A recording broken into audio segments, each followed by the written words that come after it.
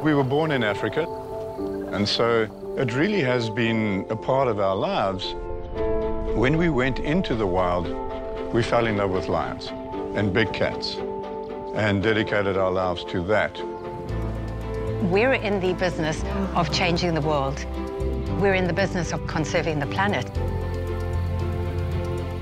We realized that we're exploring to change the planet and to change perceptions.